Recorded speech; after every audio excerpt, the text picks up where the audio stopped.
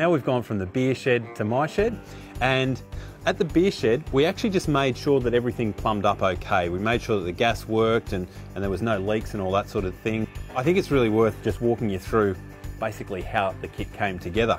And it did actually come together thanks to the guys at Kegerator, because they do this stuff for a living.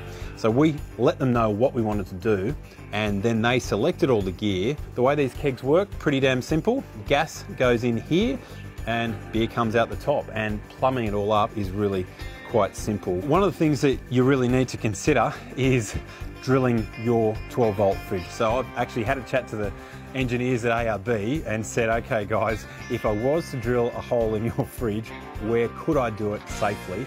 And they've given me some very specific parts to drill where I'm not going to damage anything. And the last thing you want to do is to punch through your cooling fins or any important electrical parts of your fridge. Okay, so let's get into it.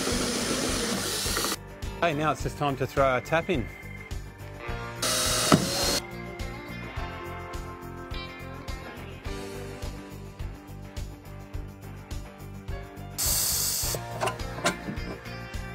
Okay, so here we go. It is the test, our first pour with our ARB fridge. Look at that. That is glorious. Oh my goodness. Life goals achieved, ladies and gentlemen. 2 beer taps in the back of my 4-wheel drive. I'm a very happy man.